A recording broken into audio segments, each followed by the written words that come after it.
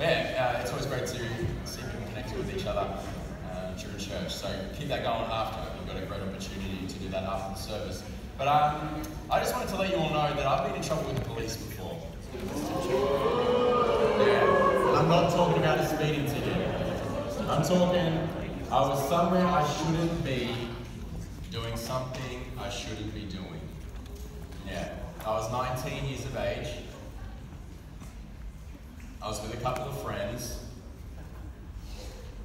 and we just gotten into parkour.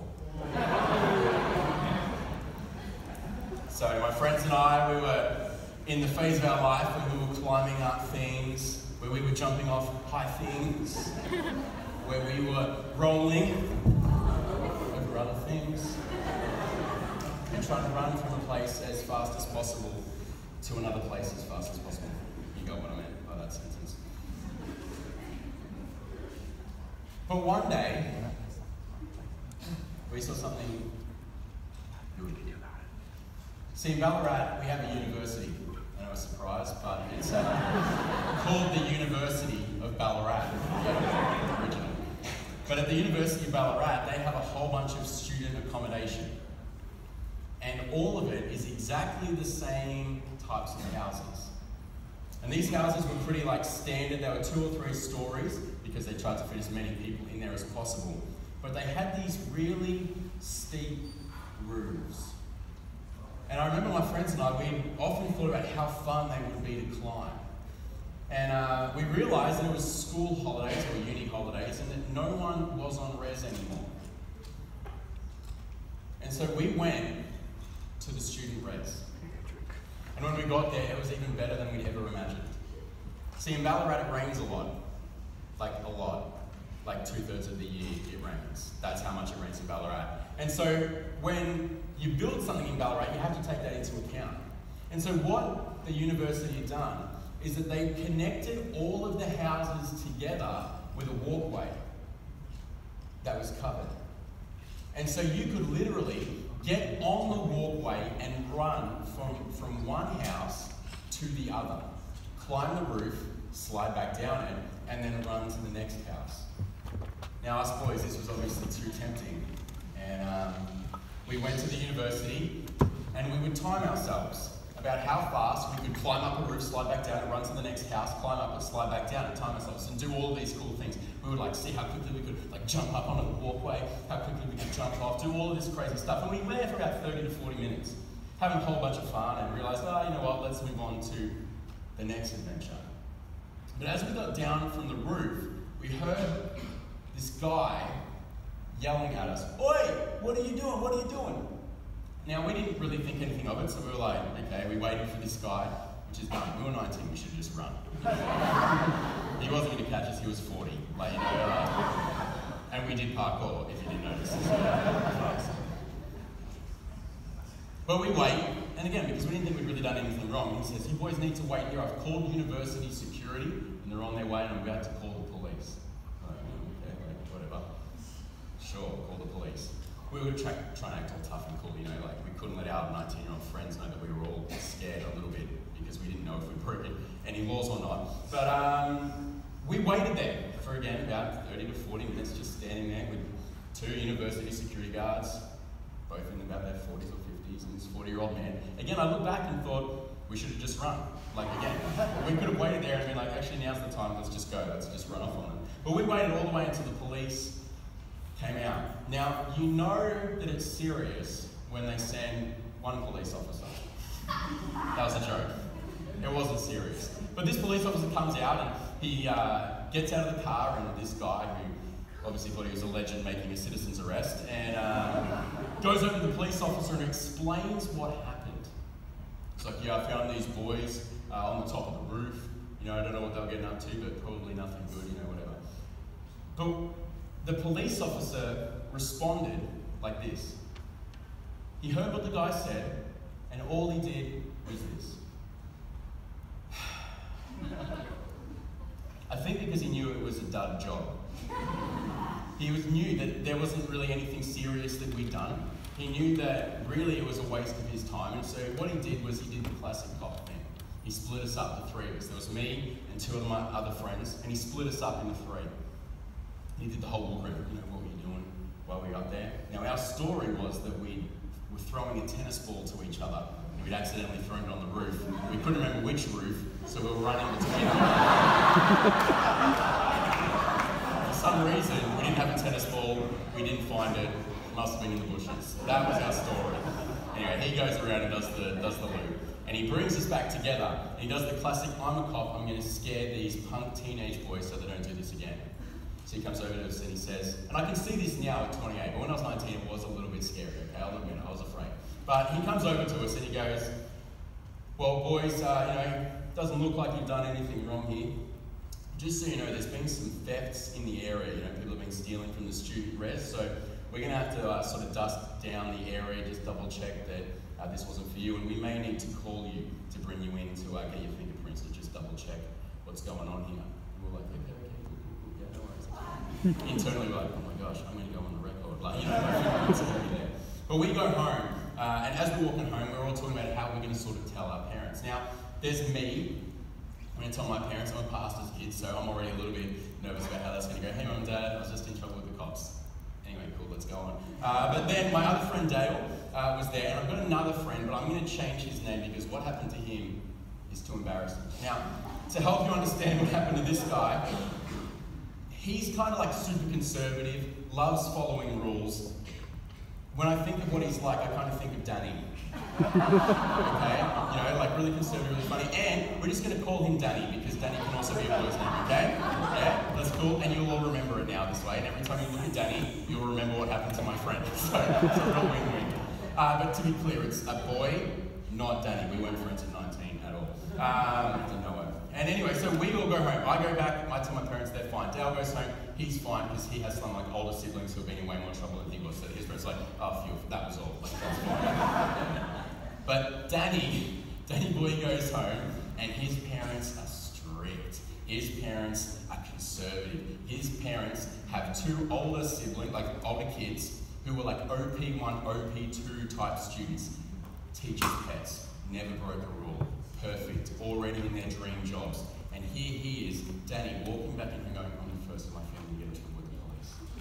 I don't even know if I'm projected to get an OP2. Like I'm going to be the job keeper in the family. That's what he's thinking. He goes in and he explains to his parents what happened. And he tells them, like a fool, that he may get called into the police station for his fingerprints to get taken. It's at that point his parents lose their mind. They're like, what the heck's going on? What happened? Blah, blah, blah. Like, going, and they start dishing out all of the punishments. And they're like, you know what? You're banned from your computer for a whole month. Like no touching it. And Danny boy loved his computers. He was a nerd, and he was like, oh no, my computer, I can't access it. Then he was grounded for a whole month. You can't see anybody. And then his parents, without him saying that he'd been hanging out with Dale and I because he didn't want us to get in any more trouble than necessary, they said, we know that you were with Ben and Dale, and you can never see them ever again. Ever again. I still haven't seen him. He's alright. But the last one was, they saved it. Like, it was the best. Well, no, it's the best for me. It was the worst for him. They wanted to humiliate him. They wanted him to know just how much trouble he was in. And we all know there's only one thing you can do to let people know how much trouble they're in. Oh, his parents took him into the lounge room, pulled down his pants and smacked him. I got a text message that night. I don't know how he had his phone if he was grabbed from his computer, but he told me his parents full on smacked him. 19-year-old boy getting smacked by his parents because he got in trouble with the cops. Anyway, if you knew Danny, you'd be laughing just as much as I am. So funny. But what I wanted to highlight out of that story is just that one moment where they realised who Danny had been hanging out with by what he'd done. Notice how they said, we know that you were with Ben and Dale. And the reason for this is because they knew that Danny would have never done something like that on his own. Never would have done anything like that on his own. But they knew that Ben and Dale would do something like that on their own. And that this time, unfortunately, their poor son had got caught up in our reckless, mischievous behaviour. But they knew who he'd been with by what he'd done. And I don't know if you've ever had a situation like this where maybe your parents have called you out on something, or you've seen some people and you've started to change behaviour, but how often can we tell who people have been with by how they're acting, how they're thinking, what they're saying? I don't know about you, but maybe when you catch up with some old high school friends or some people that you used to live with or some other influential people in your life, you start doing things. You're like, why am I doing this? Why am I talking this way? Why am I saying this thing? Why am I doing this weird thing with my hands? I only ever do this when I'm with these friends. Maybe some of you, it's mannerisms. I lie on the couch like my dad lies on the couch. You know, like those sort of moments where you start to look and be like other people. It's actually a psychological phenomenon called social contagion that does this. See, social contagion is the thing where all of a sudden you see someone say something and you go, I like that person, and I'm going to say it too. See, I think this meme kind of like summarizes what social contagion is like. One of my new friends uses their own slang that I've never used before in my life. Me subconsciously, I'll pepper that into my conversation starting to. You know, like we've all been there. We hear a cool word and we're like, that's amazing. I'm going to use that. That is social contagion. And I know it sounds like a disease that introverts are scared of, but I'm telling you, it's a serious thing. Sociologists have done studies that have found that you're easily influenced by the people around you. If you're on an aeroplane and the person in your row buys something, say it's a movie, say it's a snack, a drink, whatever, you are 30% more likely to do the same. Here's where it gets serious though. If you're married, your risk of divorce increases if your friends get divorced. A decision that you would think would be highly personal and highly immune from influence increases if your friends are getting divorced. But get this, your chance of divorce increases if friends of your friends are getting divorced. See, social contagion is a serious phenomenon. It happens in the subtle things and it happens in the major things. Sociologists also say that you today are the sum total of your 5 most influential people in your life. And the reason for that is social contagion. That we take on the thoughts, the behaviours, the worldview, the perspective of those that we most closely do life with. And my question to you is, if we were to look at your life today, who would we say that you've been with? Who would be the people that we would list? Who are the people who are most informing and influencing your behaviours, your thoughts, your perspectives, your mannerisms? Who are those people? And tonight I want to dive into this passage in Acts chapter 4, verses 1 to 13, where we can understand and unpack a little bit of this dynamic and how it impacts and relates to our relationship with Jesus. And how actually we can use this phenomenon, use this reality of our social relationships to have Jesus be a key influencing force in our lives. And so we're going to jump into Acts chapter 4, verses 1 to 13. So if you've got your Bibles with you, please open it up. But before we do that, and as you kind of get to it, I'm just going to give you a little bit of background, because Acts 4 flows directly out of Acts 3. And so in Acts 3, what we see is that Peter and John are on their way to go to the temple. And as they get to the temple, they see a man who cannot walk. Now this is where Peter does his famous speech. If you haven't heard it, it's real cool. But he goes up to this guy and he's like, I see that you're begging. I don't have any money for you, but I can give you Jesus. Now get up and walk. And then this guy's walking. And what happens is he stands up and walks, and everyone is amazed at what happened and crowd around Peter. And what Peter does is Peter then decides, you know what, I'm going to drop the most fire sermon that I've ever dropped in my whole entire life. And he starts telling these people all these crazy things. He's like, you know what, Jesus is the Lord. You killed him. But he is the reason that this guy's standing. Everyone's like, well, that's so amazing. Like, what the heck? I mean, I'm sad that I killed Jesus, but like, this is cool. And then we see Acts 4, verses 1 to 13. I'm going to quickly read through this, and then we're going to see what we can learn from this story about how we can be with Jesus. So, we see this. It says, the priests and the captain of the temple guard and the Sadducees came up to Peter and John while they were speaking to the people. And they were greatly disturbed because the apostles were teaching the people, proclaiming in Jesus the resurrection of the dead. And they seized Peter and John, and because it was evening, they put them in jail until the next day. But many who heard the message believed them, so the number of men who believed grew to about 5,000.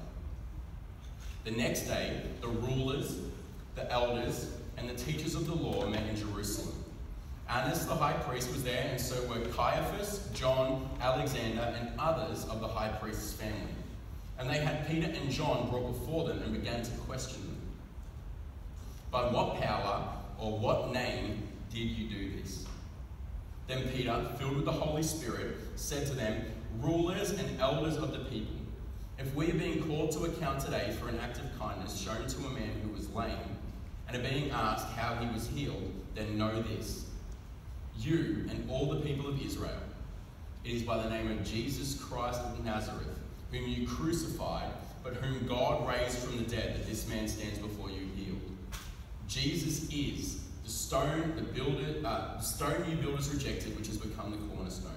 Salvation is found in no one else, for there is no other name under heaven given to mankind by which we must be saved. When they saw the courage of Peter and John, and realized that they were unschooled, ordinary men, they were astonished, and they took note that these men had been with Jesus. And verse 13 is where I really want to span the rest of this message, that they saw the courage of Peter and John and realized that they were unschooled, ordinary men. They were astonished, and they took note that these men had been with Jesus. Now, the situation that Peter and John find themselves in is quite a tense, intimidating situation. While we don't really see it here, it mentions a few names of the people that would have been in the room. The truth is that John and Peter the next morning were brought before 72 of the most influential and important leaders of the time, religious leaders of the time. Now, to put that in perspective, that's like being in a meeting with John Piper, Tim Keller, Stephen Furtick, Andy Stanley, Rick Warren, Joyce Meyer, and 66 other influential Christian leaders to give account for what you've done and what you've said. That sounds terrifying. And I would know I meant Craig Rochelle, so that's only one. Imagine 71 more of them. It'd be a nightmare. But Peter had been in a similar situation before where he was under the pump. For those of you who may not be aware, Peter, before Jesus had died, had made a big promise to Jesus that he would never deny him, he would never leave him, he will always be by his side, even though Jesus told him, Peter, you're going to deny me 3 times. He's like, no, I won't. I'll be there till the end. I'll make it through. So Peter's made this big promise, and all of a sudden, Jesus gets arrested. And we see that Peter, on that night, gets asked 3 times, are you one of the people who follows Jesus? And unfortunately for Peter, each of those 3 times, he denies knowing Jesus. And you might not pick it up, but there's just this little thing in this passage. See, Peter had to be asked if he was a follower of Jesus. So Peter was around the area where Jesus was, but he had to be asked if he was a follower of Jesus. Because I don't know if you've ever thought about it, but if you were a true follower of Jesus and you made such big, bold declarations that you would never leave him, that you would be by his side, wouldn't you imagine that he would have been closer to the action? That he would have been somehow trying to fight for Jesus, somehow trying to work the situation so that Jesus could be set free from what he knows is like a totally ridiculous charge. But instead, Peter's outside, near the fire, trying to be near enough to hear what's going on, but not in any trouble of being found out and involved in what Jesus is going through. See, Peter talked a big game, but he didn't live up to it. And the challenge for us in this is that Peter had been doing ministry with Jesus for 3 years.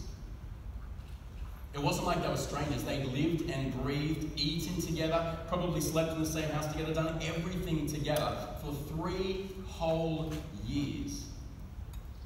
And yet in this moment, these people can't tell if Peter is a follower of Jesus.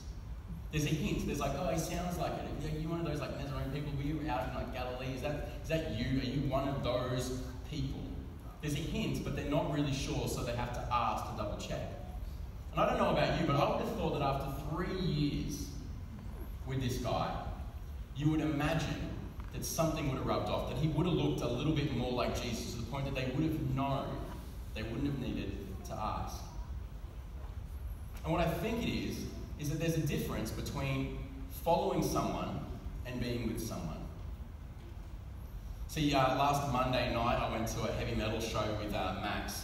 Where is he? At the back there, my man. He's wearing the shirt from the band that we went to go and see. But if I told you that I followed Max to the metal show, yeah, you're laughing because it already sounds creepy, doesn't it? I followed Max to the metal show. It doesn't sound like we were together. It doesn't sound like we spent any time together. It doesn't sound like we're friends or in relationship in any way at all. And in fact, it probably sounds like Max was at the front and I was standing in the back watching him the whole entire time. Hey Max. Look cute or sweaty like that. But if I said that I was with Max at this metal show, notice how it changes how you relate to it. It doesn't sound as creepy. It sounds like we went as friends, which we did. It sounds like we probably spent most of the night together, which we did, until Max got into the mosh pit and got lost in the crowd and came out alive somehow. But that's the difference. See, Peter was a follower of Jesus, but I sometimes wonder if he was ever really with Jesus. And it kind of makes sense. Like, we live in a world where we follow a whole lot of people. I don't know how many people you follow on Instagram or how many people you're friends with on Facebook, but we all know that there's a lot of people that we follow in this life, but there's only a few people that we really do life with.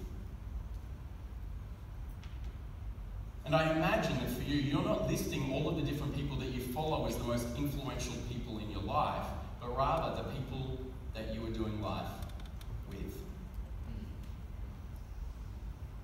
And Peter had been following Jesus. But I wonder if he'd always really been with Jesus. He had in the physical sense, but had he let Jesus be one of the main driving, influencing forces of his life? I'm not sure. But that's the question that we have to ask ourselves. Are we just people following Jesus? Or are we people who are being with Jesus? Because we can follow Jesus from a distance. You can follow Jesus by just looking ahead and going, all right, I think this is the direction that Jesus is going. I think this is how Jesus wants me to do life. I think this is how Jesus sees this situation. I think this, based on kind of where he's going and what he's doing. Or you can choose to do life with Jesus, near Jesus, close to Jesus, in a way that lets Jesus just rub off a little bit on who you are. That actually, as you spend time with him, close to him, near him, his behaviours rub off on you, his thinking rubs off on you, his perspective rubs off on you. You're actually not necessarily trying to follow him, you're just doing life with him. And slowly but surely, it all rubs off on you. And you begin to become like him. How would we describe your relationship with Jesus tonight? Are you a follower of Jesus? Or are you doing life with Jesus? And so we notice in this passage that firstly they had to ask Peter back in the day, but now in this passage the religious leaders are astonished and note that he had been with Jesus. And that always leaves us with the question, why do the people know that he has been with Jesus? Now you could quickly argue because he's telling them that Jesus is Lord. Yes, great, but that doesn't help me with what I'm about to say, okay? So let's just be open-minded. Why do they know that he has been with Jesus? I do believe it's because they're declaring it, but I also think there's a different reason to it. And I think it's this. I think for them, the 72 of them were sitting in that room talking to Peter and John about what had happened, and all of a sudden, it felt like deja vu. It felt like they were in the same situation that they'd been in before, but with Jesus. See, we notice in this passage that it says these sentences. It says that in verse 13 that Peter and John were unqualified, ordinary men. Unqualified, ordinary men. And now, while it's hard for us to imagine that Jesus was an unqualified, ordinary man, but when you actually think about the religious leaders, the people who were sitting here experiencing Peter and John, and who sat there and experienced Jesus on the other side, Jesus to them was an unqualified, ordinary man. I know that almost sounds, I feel uncomfortable saying that. It sounds heretical for those of us who believe that Jesus is the Son of God. But in their filter, in their culture, he was unqualified and ordinary. See, these religious leaders had trained hard and had passed all of these different tests at various stages in their lives that qualified them to do a whole lot of rigorous religious training. Now you've got to think, these are the 72 most elite. These are the brainiest, the best Pharisees out of all of the bunch, and they qualified to do that. Unfortunately, the truth is that Peter, John, and Jesus all failed that training because none of them are rabbis. None of them are religious leaders. They all failed that training. So compared to these religious leaders, they are deeply unqualified. That's why they had to go and learn their family trade. That's why they had to go and provide an income for themselves, because they were unqualified for religious service. As terrible as it feels for me to say, Jesus was unqualified for these men. And the other thing is, they never at all believed that Jesus was the Son of God. They weren't even sure if he was really a prophet. They didn't know what to do with Jesus, but they treated him like an ordinary man. But every time they interacted with Jesus, there was this unqualified, ordinary man speaking confidently and boldly with profound insight, challenging the current system, challenging the religious leaders themselves, and somehow having a ridiculous miracle also on the side. Oh, there's a guy who was blind that can now see. Oh, another man who can't walk, now walking. You know, all of these things. And they didn't know what to do with it. Imagine experiencing that, an unqualified, ordinary man doing these things. And all of a sudden, they're talking to Peter and John. And they're having the exact same experience. Peter is standing there, confidently, unashamedly telling them that they killed the Son of God. Telling them about all of the things that they need to know, that salvation is only found in Jesus, not their good works. He's doing all of this. The very Peter who couldn't tell a teenage girl that he hung around with Jesus. Now I get it, teenage girls are scary, but he couldn't even do that, and now he's standing in front of the 72 most influential religious leaders of his time, telling them the truth, confidently, boldly. And there stands a man who couldn't walk, who now walks. And so while they knew that he had been with Jesus because he was telling them, they also knew that he'd been with Jesus because all of a sudden it felt like they were with Jesus all over again.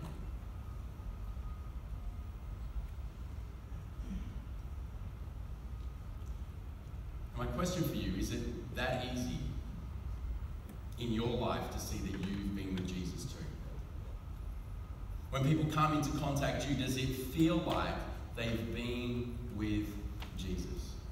Now, we live in a culture that's not necessarily super engaged in church or Christianity. And I know they definitely don't have a necessarily a good rapport with that, but I do believe that the world around us does have some perspective around who Jesus is. Now, I found this video on YouTube, and you're going to have to excuse the quality. I'm pretty sure it's from 2003. You're also going to have to excuse the sunglasses that some of these people are wearing. They're hideous. But this video, this man goes around and just asks people, what do you think of Jesus, and what do you think of Christians? And we're going to watch it, and I want you to note what's said about both different parties. So let's throw it to the screen, and let's see what they have to say.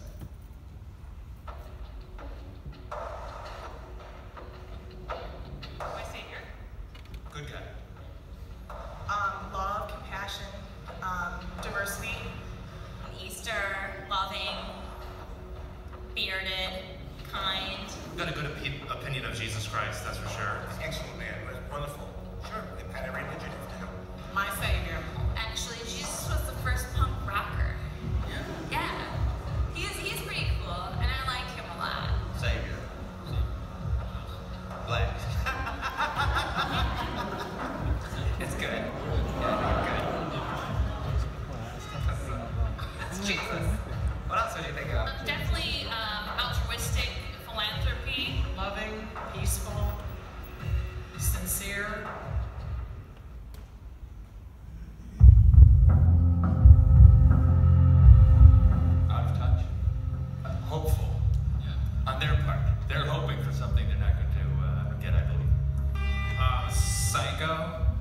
uneducated, backward, the South.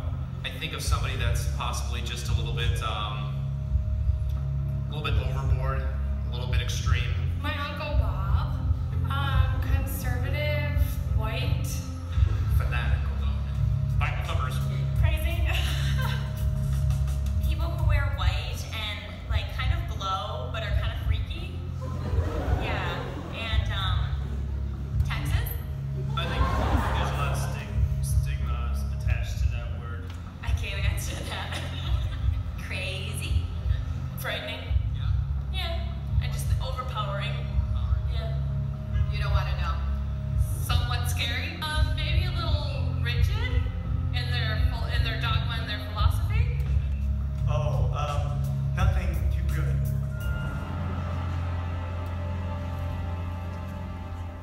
Interesting comparison, isn't it? The thing that I find most interesting is that I actually think the description of who Jesus was pretty accurate. But unfortunately, their experience of Christians was not quite the same.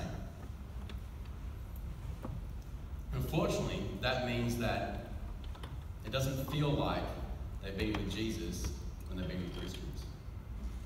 And it's challenging, because I don't know about you, but it feels hard sometimes to be like Jesus. Because it feels like you're just trying to be a nice person, like I'm trying to be kind, I'm trying to be compassionate. But what's interesting to note is they know what it would feel like to be with Jesus. And what I hope is that we can be people that when we are with others, it feels like they are also with Jesus. And really, it's not that difficult. As we talked about earlier, we see how people's behaviors, thoughts, worldviews, thinking, perspective, all of these things rub off on us and we can easily become like them. And we've seen how Peter became like Jesus in such a way that these people, these religious leaders, knew that he had been with Jesus based on what it felt like, on the experience that they were having just as much as what they were saying. And I think it's really important for us here tonight to think about that too. That actually people can know just as much that we have been with Jesus by what they experience when they are with us than from what we say to them.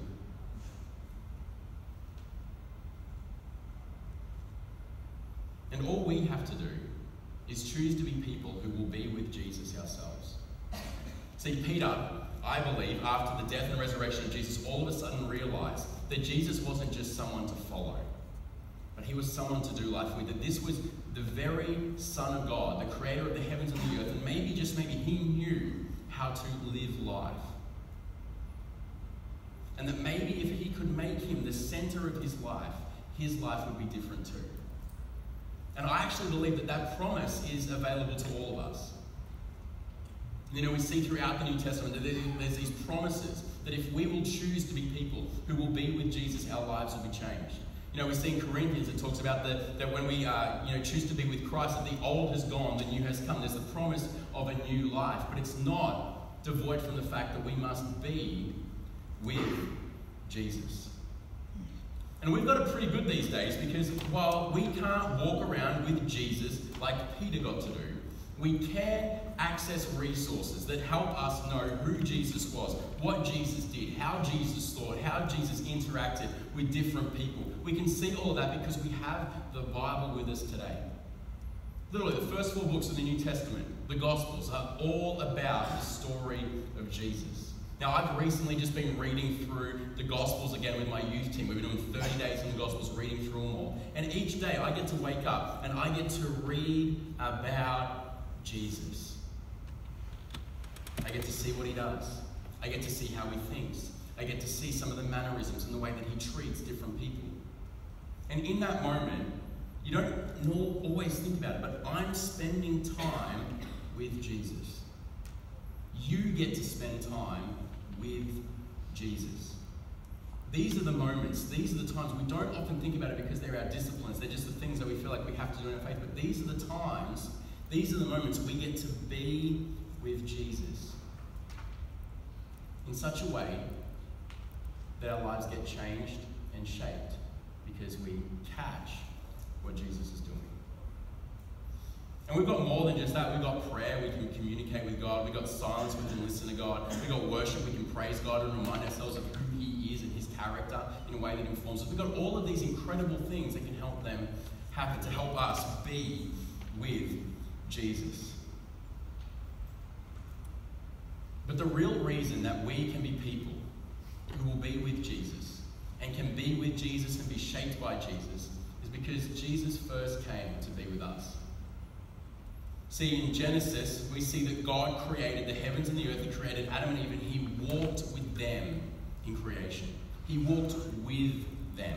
They were in His presence. He was in their presence. They walked together in the Garden of Eden. And then sin entered, and all of a sudden this relationship was severed. There was distance between the two. They were no longer with each other. They were no longer together anymore. But we see that God so loved us that He sent Jesus to come after us.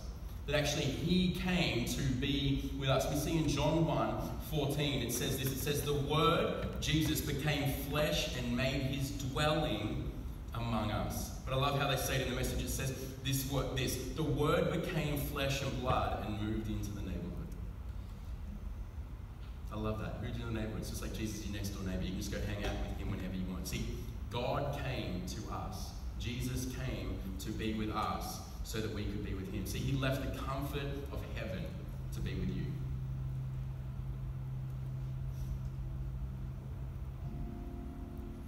He left the ease of being in heaven, just being praised all the time. I mean, how nice would that be? I mean, I love getting words of encouragement. Imagine just sitting there all day getting praised. He left that to come and be despised, to be spat on, to be killed for you.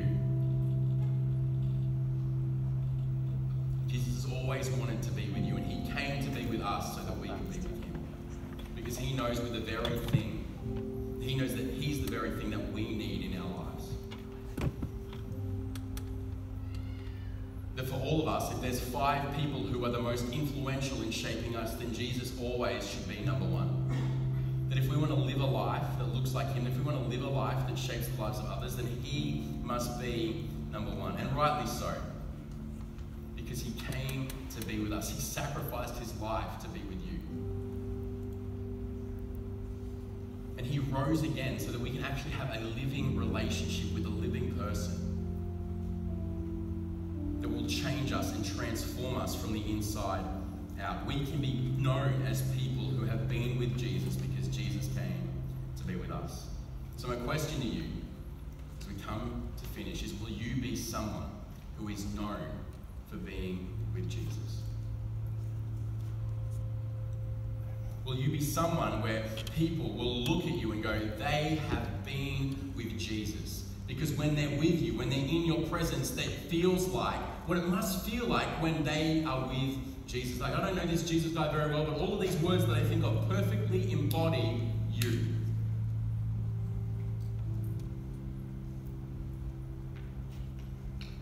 I don't think it's heretical to say that Jesus wants to perfectly form Himself in us.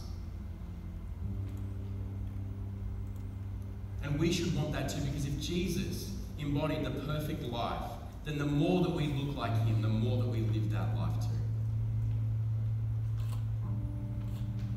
And all you have to do is be willing to make sure that you have been with Jesus. I mean, yeah, it's going to take some time, but all the good things do. You know, we've got all of these different things. It might be that you just need to make the Bible more of an importance for you. It could be that you realize that you need to spend some time in prayer, communicating with God, or in silence, just listening to Him.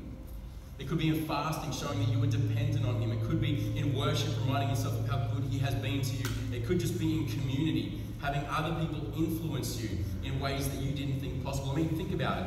If friends of our friends can increase our risk of divorce, imagine what it could be if we actually used that here. That if we were a community that inspired one another to be with Jesus. See, I was just down at the Hillsong Creative Conference just these last few days, and I don't really care what you think about Hillsong or the theology or any of those sort of things, whatever, but like, I was there, and these people wanted to be with Jesus.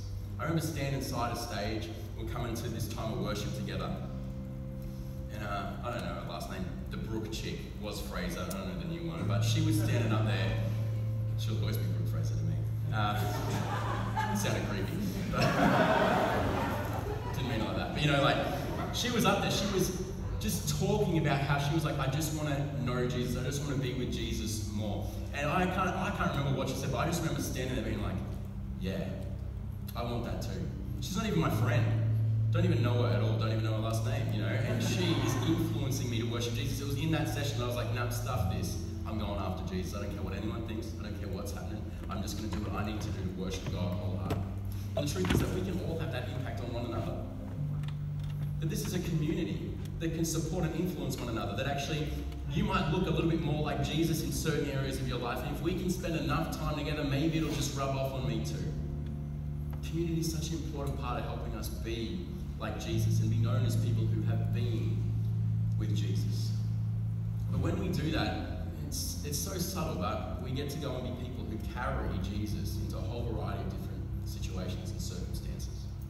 You know, it could be at lunch at work, probably not for me because I'm at church, but maybe for you, you know, you go on to lunch at work and you sit there and there's a presence, a love, a compassion, a care that you just get to give other people because you know that when Jesus was with other people, those were the exact same things he gave them too.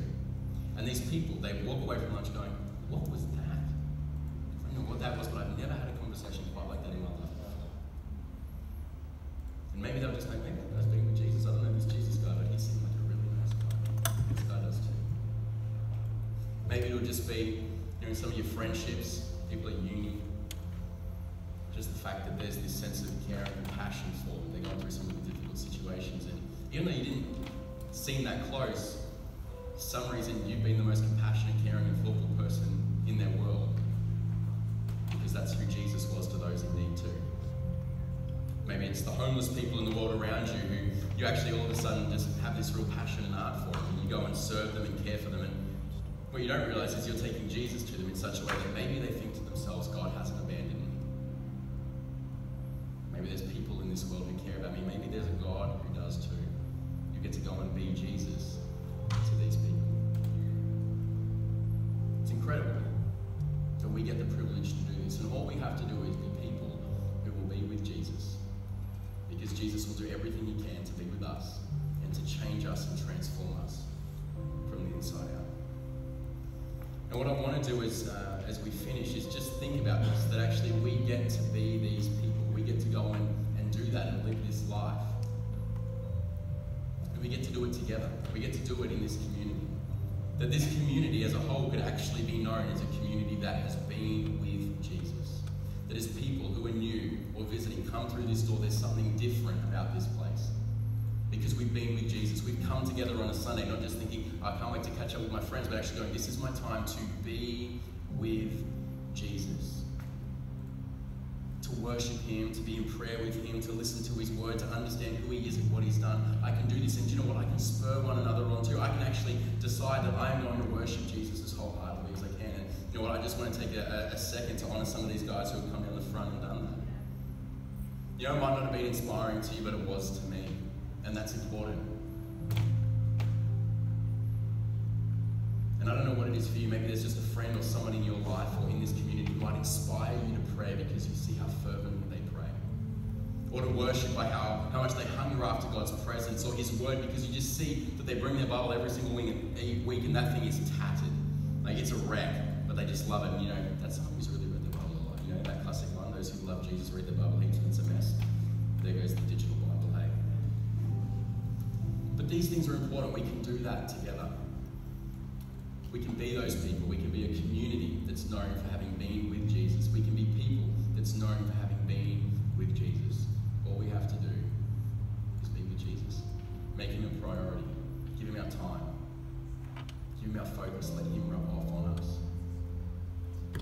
And what I want to do as we finish up right now is I want to just create an opportunity to respond.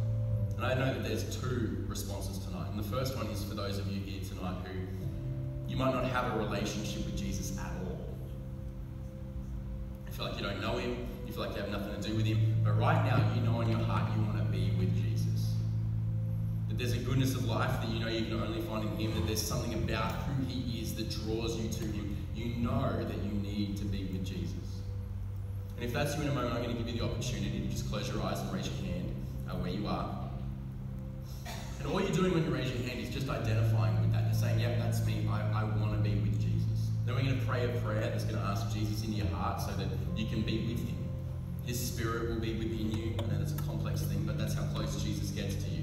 He literally comes and becomes a part of your life and your heart. But we're going to give you that opportunity just to say, yep, I want to be with Jesus tonight. I want to say yes to him.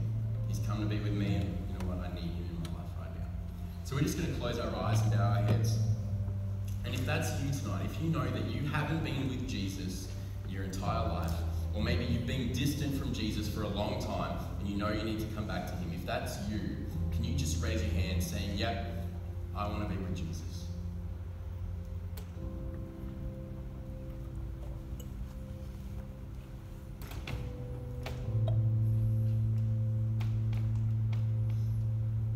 You know you need it. You know you want it. There might be a little bit of fear and trepidation because you're not sure what's going to happen, but I promise you Jesus is loving and kind and caring, and he wants to be with you because he loves you. So if that's you, just put your hand up just where you are. You want to be with Jesus tonight. You're going to make that decision.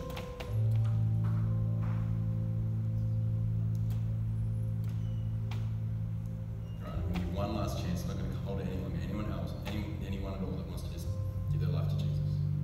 Say, I want to be with Jesus. No, that's cool. That's totally fine. You can open your eyes to all of that sort of stuff. Sit back up, whatever you want to do. But that's all cool. No one has to make a decision. You know, that's fine. We just give the opportunity because we know that sometimes people need to do business with Jesus, and we want to create that opportunity every week. So if you felt like that in your heart and you didn't do it right now, you can come and talk to me after the service, or you know, there'll be another opportunity next week as well, so you can think about it a little bit more too. But the other opportunity I want to give is I actually believe that there's a whole bunch of people here right now who you would say that you've been following Jesus, but you haven't been with Jesus. You felt the distance and you want to be near. You want to do life with Jesus. You want Jesus to rub off on you because you're so close and so near to him. And what I want to do is I want to give you the opportunity to just do that. To come down the front and say, Jesus, I want to be with you. Again, there's nothing super special about the front. There's not more Jesus here than there is back there. That's okay. Let's just clarify that. But it's just this sort of sense of actually, I'm leaving my seat to chase after Jesus, as if I'm coming to him, as if I'm wanting to be near to him. That's what we're doing. You're just getting up out of your seat and you're saying, I want to be with Jesus. I don't want to follow anymore. I want to be with him. So we're going to ask you to come to the front. I'm going to pray over you in a little bit. But the other thing is, maybe some of you need to make the step of baptism. You know, we got Pete getting baptized in a moment, and basically he's standing in the pool saying, I want to tell everyone that I'm going to spend the rest of my life being with Jesus. That's all he's doing. I mean, that's a lot at the same time, you know, but like, it's that simple. And there may be some of you here who you actually recognize that while you're going to come down the front and say, I want to be with Jesus, you know that the next step is to get baptized. To actually say, you know what, in front of all my friends, my family, all these people, this community here, I want to be with Jesus for the rest of my life. I don't care who knows it, and I want my life to reflect it. That's why I'm going to stand in the pool and publicly declare that in front of everyone. That's why we do it in public, for support and accountability, but also to begin to declare Jesus is the Lord of our lives to everyone. We start with a nice safe community of people who also agree with us. That's helpful, so we don't get bombarded at the start. But also so that we can go and practice declaring this with our lives, declaring this with our mouths. And so what I want to do is I want to create an opportunity for you to do either of these things. So, I'm going to put some towels over here so you don't have to walk so far if that's you, okay? Right, the bow came off. If you want your bow, you can talk to me after, alright? But if that's you tonight, if you're someone who says, you know what, I want to get baptized, and heck, you might even get baptized tonight, do it. I dare you. It's awesome, okay? But if you are here and you say, I want to be with Jesus, I feel like I've been following him, but I want to be with him. I know this is going to be tricky, I know this is going to be brave, but I want you to come to the front now. We're not going to be singing a song, but this is about being with Jesus. We should do it afraid. So if that's you, you know, I want to be with Jesus. I feel like you've been distant. Start coming now. I know it's going to be tough. embarrassing because everyone's sitting and looking, but if that's you, just come down to the front now. You want to be with Jesus? It's great. If you want to get baptized, just grab the baptismal towel as well and then come and stand with the rest of them. But if that's you, you know you've been distant and you want to be near him, come down the front, we're going to pray for you. Anyone else? I'm not going to hold much longer, 10 seconds. Come on. Don't wait. Why would you wait to be with Jesus when you can just do it now? Hey, like why go home and be like, oh Jesus, I should have been with you when you could have just done it now? Come on, let's do it. If some of these are your friends, feel free to come down the front and pray for them too. You know we love to do this together. Let's do it. Alright. If that's you, if you say, you know what, I want to be with Jesus, I feel like I've been following him but not being with him, you just put your hands out. Just put your hands out as if you're ready to receive what God has for you tonight.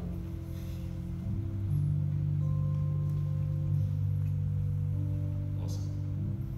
I'm going to pray over you guys now. Heavenly Father, we just want to thank you. We want to thank you for the fact that you came to be with each of us. And that as these people have come to the front to say that they want to be with you, Lord, I pray right now that you would be with them. May your presence come and speak to them. May it be near. May they feel it right now, Lord. May your presence just touch their hearts right now.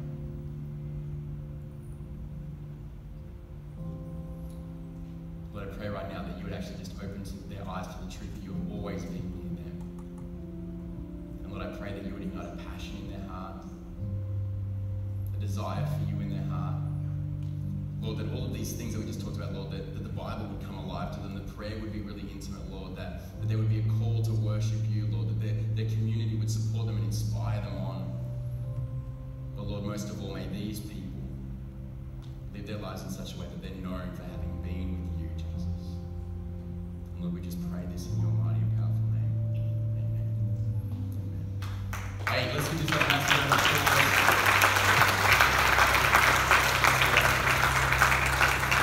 I don't know if anyone grabbed the towel, but if you did, or if you want to get baptized tonight, or even later, feel free to grab a towel and please talk to me after the service.